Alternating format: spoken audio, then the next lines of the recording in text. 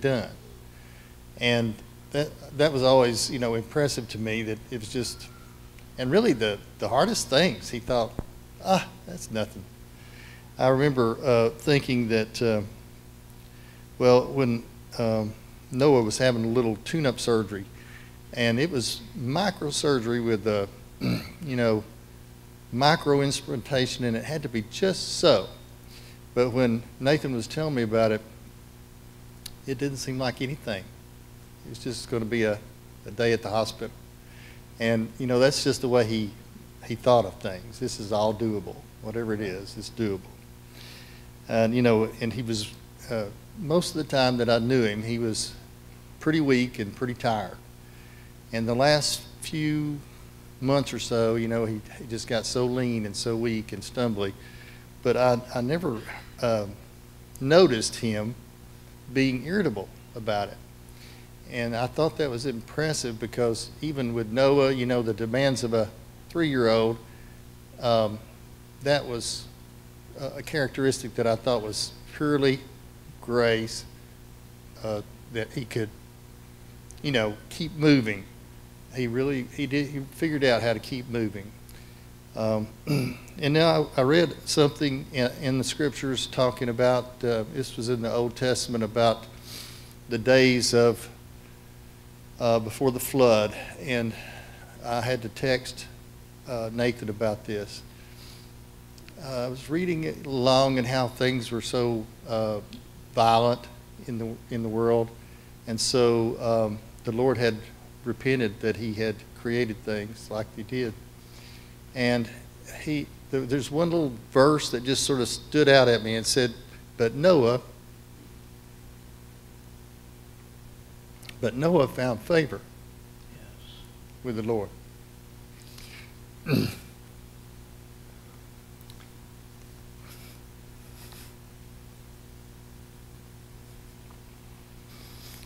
So, I think of Noah in this case. I think, how would we say Noah has found favor?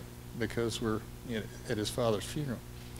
But I know that Noah, when he looks at these videos and hears this about his dad, he's going to see that his dad's illness actually created 3 years of strong bonding that most father-sons don't have. He's going to think,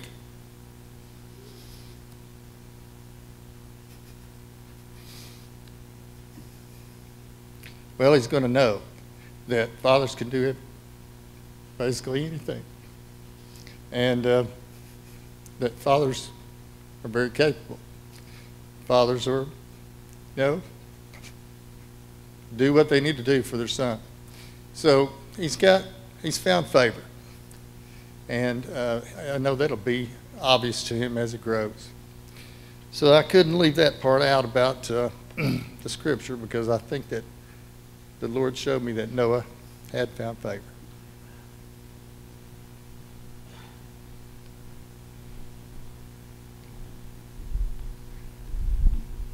Hi. Okay, so my favorite memory of Nathan is one time I called him, and it was about 11:30 at night, and I thought that they would already be asleep, and I had a bag full of soaking wet clothes that I had just gotten out of the washing machine, and I had nowhere to dry them, and there was so much stuff going on, and I was so upset, and I called him, and I was bawling my eyes out, and I was like, can I just come use your dryer? And I got over there, and we put the clothes in the dryer, and he just had this way about him. I could stand up here and tell you a million amazing, wonderful things about Nathan, but you all already know. I mean, any person that ever met him, even for a minute, just saw that light and that joy that he just was. And I remember we were sitting around, and I was still upset, and he said, well, why don't we play a board game to get your mind off of things? And so I was kind of like, well, okay. And he was like, well, we can play life. And I said, I think I'll lose, because I was all, mopey and depressed and everything. And he looked at me and he said, how could you? Like, how could you lose? Like, you've already won. How can you lose? It's just a game. Like, how can you lose? And I realized, like, that's the kind of person that Nathan was. And we've had 1,000 reminiscing stories about him and, you know, remember this time and remember that time. And, you know, to be able to just look at all these great times with such happiness and joy and to remember the feelings that he made us feel and everything like that. And it's like I was telling Des and everything the other night, even now, he's still affecting so many people in so many positive ways. It's like, you know, you talk about your cup runs over, and his cup has just run over and over and over and over and over into so many people's lives in so many different ways that I just didn't even think it was possible for any single person to have that kind of influence in the world. And that was it. He didn't just influence my life. He didn't just influence Desiree's life. He didn't just influence his mom's life, his family, and his son. Like, he didn't just influence us. Like, his light shines brighter than any other light I've ever seen. And even now, he still is just shining so bright. And, you know, it's like, of course I'm sad because I miss him so much in so many ways. And the closer we got, the more it was just, you know, like, I always called him my brother because that's what he was to me, was like a brother. That's the way that he cared about people. And so, of course, I'm sad because I miss him, but to see the way that he's touched so many lives and the way that he even still continues to, like, I'm just happy and blessed to be able to say that I got to be part of that, and I got to be part of his life. And I guess that's it. But I know that everyone else here loves him, and because I know that everyone here loves him and we all share that love, I want to say that I love all of you guys for being here, because Nathan touched everyone in such a familiar family way, and so I feel like every person that loved him and every person that he loved, like, we're all family. And he's always going to be one of the most amazing people. He's always going to be one of the most amazing people that's ever existed. He is an angel here that walked on the earth, and he accomplished more in his life, even if we feel like he's been taken from us too soon. He accomplished more in the time that he was here than most people could in 1,000 years. What a great man, and how lucky and blessed are we to have gotten to know that.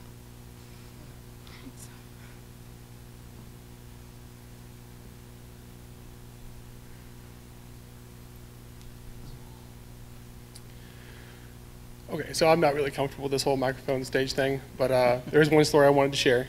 I was sitting at my apartment one day, and I got a phone call from Nathan, and I asked him, I said, "Hey, Chief, how's it going?" And he sounded very distressed. He said, "Man, I need you to come over to my house right away." I said, "Is everything okay?" He said, "No, man, I need your help. I'm down in the garage. Just come over, and I'll be down there." I said, "Okay." So I hopped in the car, I raced across town, I got out, and I noticed that the garage door was still a little open, so I walked inside.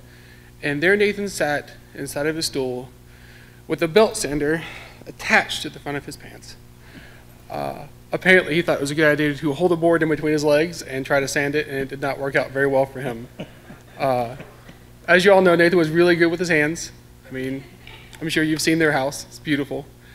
There's not a whole lot of things that Nathan couldn't handle, and I think that was the only time I saw any kind of fear in his eyes, was whenever I looked down at that belt sander. But I'm really thankful that I got to know Nathan and Desiree and all their family, even the ones that I don't know. I'm sure you're all great people if you're family of Nathan's. And that's it.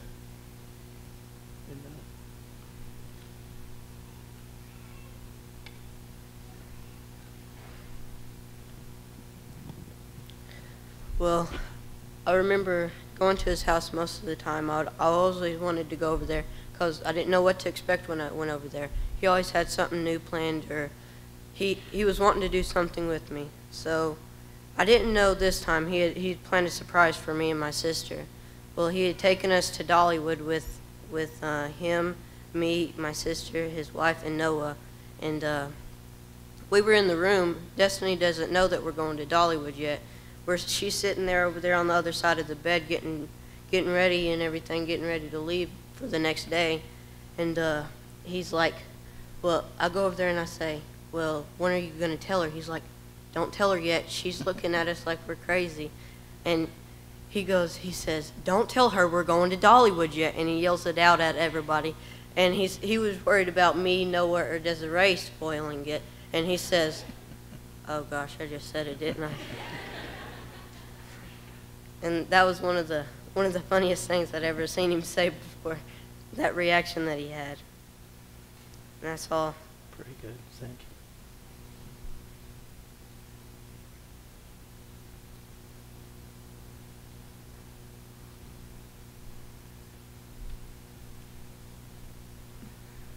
We met Desiree and Nathan, as well as the guys in the back there, back at church. It's been a while. Ursa was 2, 3, I guess. No, it was Drew that was 2. Sorry. It's been a while. And they were just engaged or just met or something like that. But anyway, there were so many college kids running around there, and I had just gotten to meet them, and I was so excited that all these kids was coming to church. And it was it was just something else. But Desiree, I'm still praying, still writing things down for you. So, but the Lord has a song for you, okay?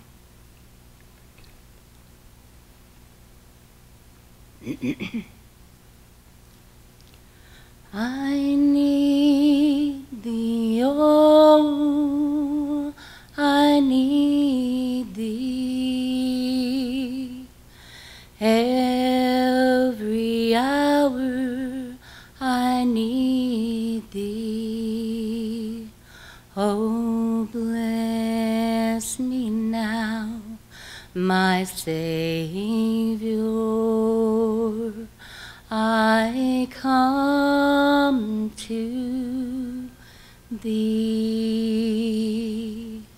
Precious Lord, take my hand, lead me on, help me stand. I am tired, I am weak, I am worn. Through the storm, through the night, lead me on to the light. Precious Lord, take my hand, lead me home. When my way grows drear, precious Lord, linger near. When my life is almost gone, hear me cry. So sorry. Hear my cry, hear my call, hold my hand, lest I fall. Take my hand, precious Lord, lead me home. I need thee, oh, I need thee. Every hour I need thee. Oh, bless me now, my Savior. I I come to thee. Amen. I thought I saw one more. Maybe not. Okay.